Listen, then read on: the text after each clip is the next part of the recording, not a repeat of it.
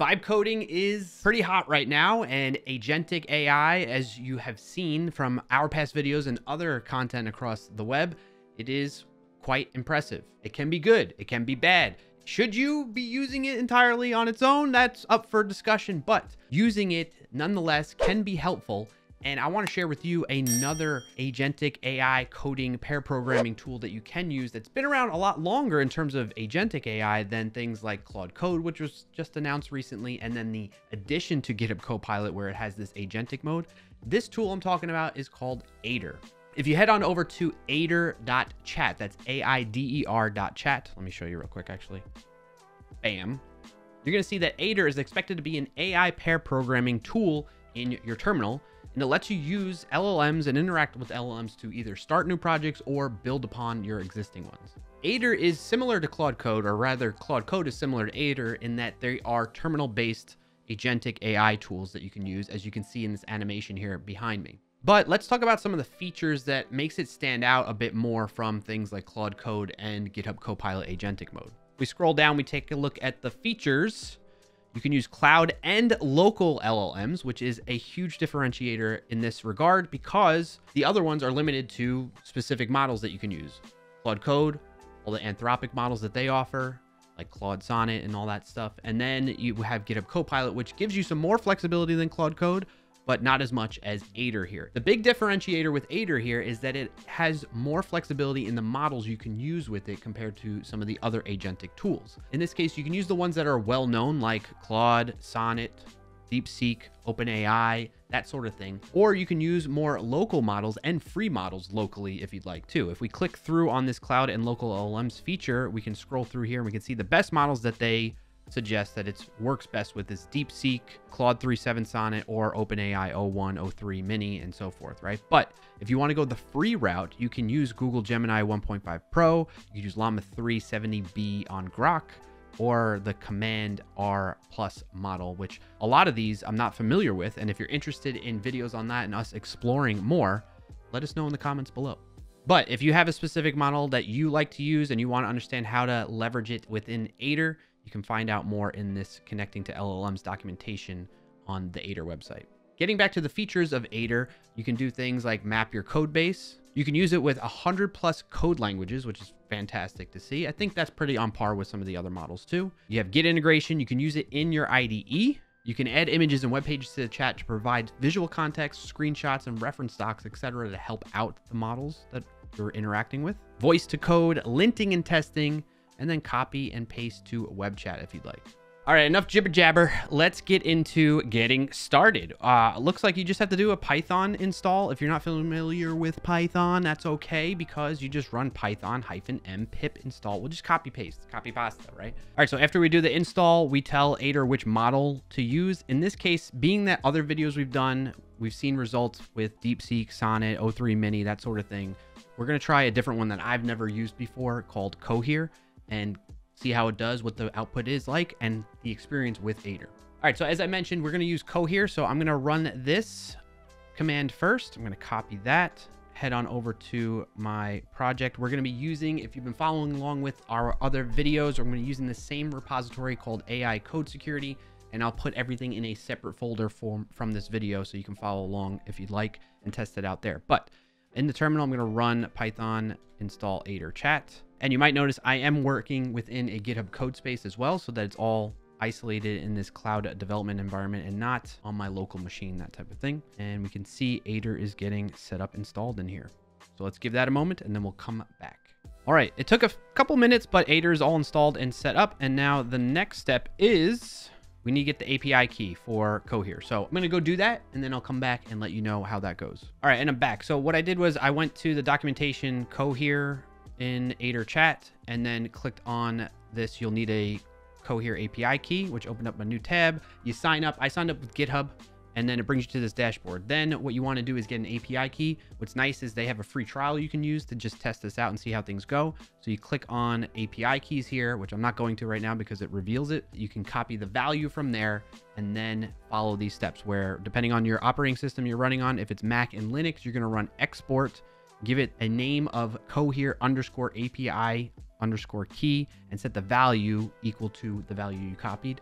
And then if it's Windows, you're gonna do set X. Okay, that's the difference there. So I'm up to this next step here where I'm gonna set the model in Aider this way. So I'm copying that. I'm gonna go back over to VS Code in this GitHub code space, send that in. Aider, you can skip this check with no git ignore, add.aider to, yes, we want to do that for sure. Now it's asking, would you like to see what's new in this version? No, we'll figure it out. All right, so in setting up Aider, it looks like it created an Aider input history file, a chat history markdown file, and then some type of cache with some database, keep track of things here, all running locally, but it automatically set up or updated. Remember, it prompted me earlier to add these things to my git ignore, so I'm not committing those to my repository. Now, taking a quick look at usage of Aider, what I was confused by before is really it was actually ready to start prompting it. When it has that little greater than symbol, it's ready for you to enter in your prompt and ask it to do things like make code changes or edit files and that sort of thing. So what I'm going to do is I'm going to set up a separate folder for this so that we can keep track of all the changes that it's made and we can commit it to the repository for all of you to review it later on if you'd like. All right, so I'm going to spin up Aider now. I'm going to tell it to use the model Command R+ in that date version of it, and the green line will show it's starting to do things, and we have the little greater than caret to indicate it's ready for us to prompt it. So I'm going to tell it, since I like to keep these things isolated to their own folders in this repository, let's see if it can make a directory. Please make a new directory for my project and call it Aider Cohere, and it's the Command R model, right? So then it's wanting to create a new file, even though it's really a folder. I'm going to say yes. It's prompting me to do that there in the bottom left. And we can see something happened. It did create something, but it was a file and not a folder. It would have been quicker for me to just make it myself, so I'm going to do that now. All right, so now that I created that folder, I'm going to change directories into it. We're going to say Aider Cohere, clear, and then we're going to run the Aider command again, telling it what model to use. All right, we're going to keep things fair with the experimentations with other models and tools out there and give it the same exact prompt. So we're going to ask Aider with this model to please create a simple Node.js web app that allows create, update, delete of notes. We want to make sure it's secure. If you've been watching our past videos, you know, if you want the prompt, it'll be listed in the repository README. You can understand further, but to save some time, I'm going to send this and see what it does. Holy cow, it is doing a lot, it seems. It is going fast. Way faster than the other ones, I think. All right, so it has a package JSON. It wants to add file to the chat. Yeah, sure, go ahead. You want to add that there. Tokens used, 6.6 sent. 6,000, that is sent. 261 received. Ensure your project is well structured, documented. Let me know if you need further assistance. You can use /undo to undo and discard each Aider commit. So that's the other thing to take note with this. Any of the changes that Aider is making, it's making commits along the way. So if we look here, we have the git ignore, but then we also have, no, it didn't do that. Where are these commits happening? I wonder. What did it add into this folder? Let's open it up and see. There's nothing. Maybe, oh, I need to tell it to commit maybe? That's it. So this is really cool. It's adding commit messages and stuff. Oh, it committed those for me. Oh boy. Okay. Do diff, editor, model, exit, help.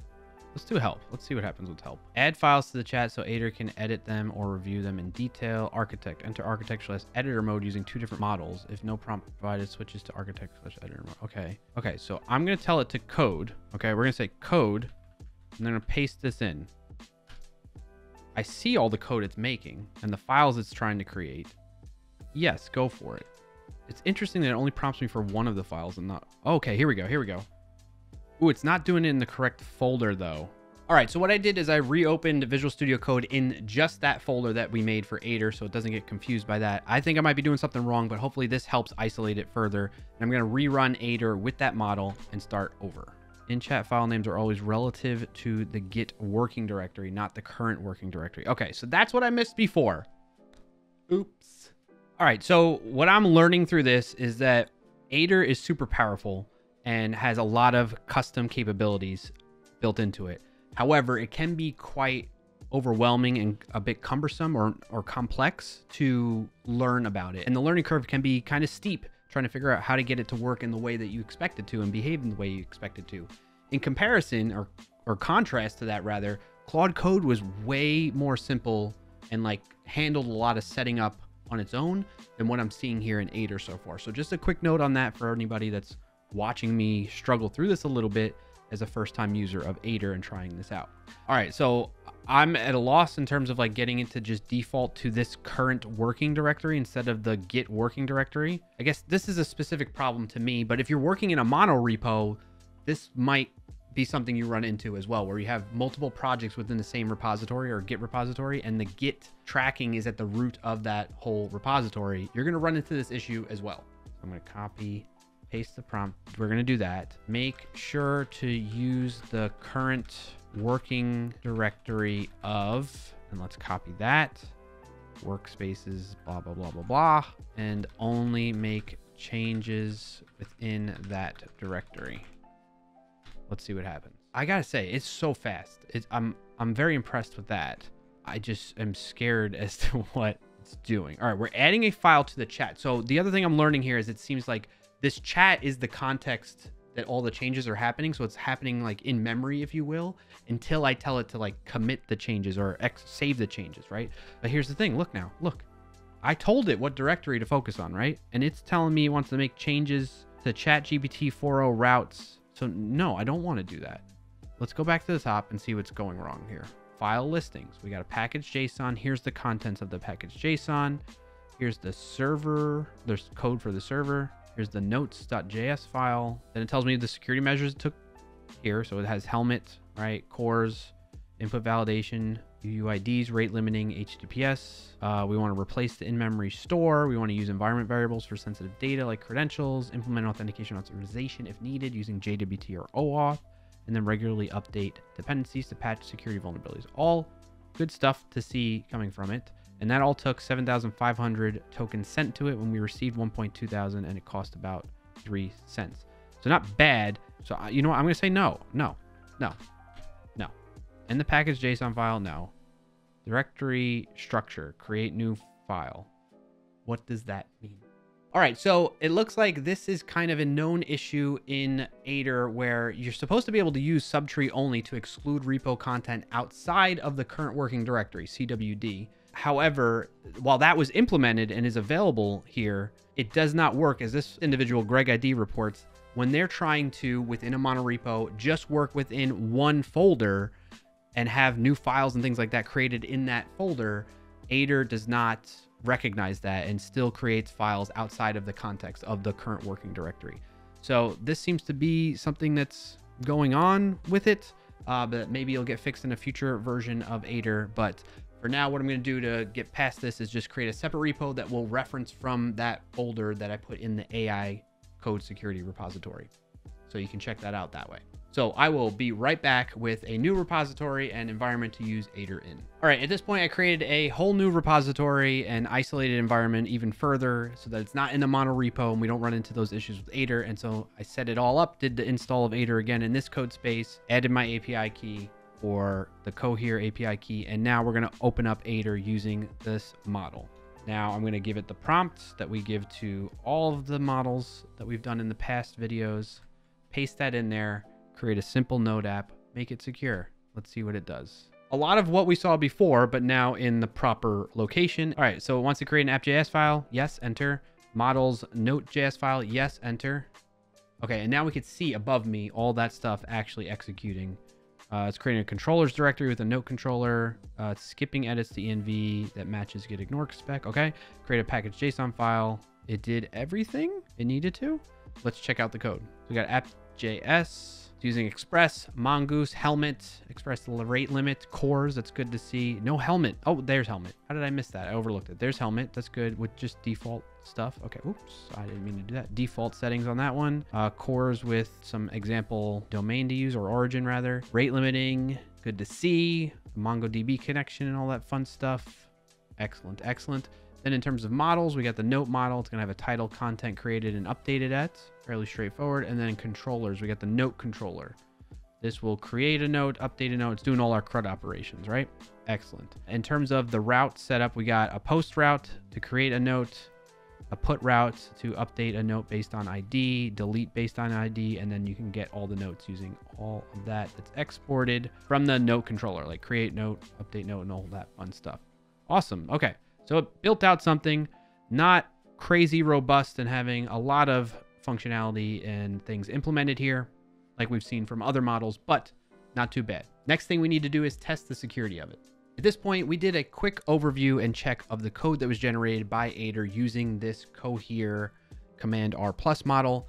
And now what I want to do is leverage Snyk to give us a little bit more in depth of a scan, a security scan for our open source dependencies and the code that was generated here. So in terms of the packages that we're using, they all seem fine to me, but I'm going to use Snyk to double check that there aren't any vulnerabilities found in those with Snyk open source. The way I do that is I've added the Snyk extension in Visual Studio Code here. I've signed into my Snyk account, and I can come over here and I can click on the rescan option here, which is going to scan my npm dependencies after I run npm install, that is. So you have to do that first, and that way you can see all the versions and everything and the whole dependency tree that's needed for all of these direct dependencies here. And then in addition to that, it scanned the code security, and we can see everything came back. No issues found for open source security, code security. And if we were using infrastructure as code, that would be here as well. And last but not least is code quality, which is a nice added benefit to let us know of any, bad patterns, coding patterns that we might be using in this AI generated code. But this seems to be pretty good. With that, what's my impression on this? And what's your impression on this? Let me know in the comments below. But how I'm feeling right now is that I need to give Aider more of a fair chance by using some of the other models that are available to use through it, and getting more familiar with how to leverage Aider in the best possible way as this AI pair programming tool for me and my projects that I'm working on. So right now I'm kind of like about it, because the other agentic coding tools are way more simpler to get started and up and running and using immediately. Whereas Aider takes a little bit more of a steeper learning curve to get familiar with it, I think. And I don't feel like I'm using it properly just yet. So with that, let me know in the comments below what you think. Have you tried out Aider? What am I doing wrong? What should I try out within Aider? What models should I take a look at? Let me know in the comments below. But that does it for this video. If you got value out of it, be sure to like it down below and share it with somebody who could put it to use. And if you made it this far, subscribe to the channel so you don't miss out on upcoming videos. Thanks for watching, and happy, safe coding, everyone.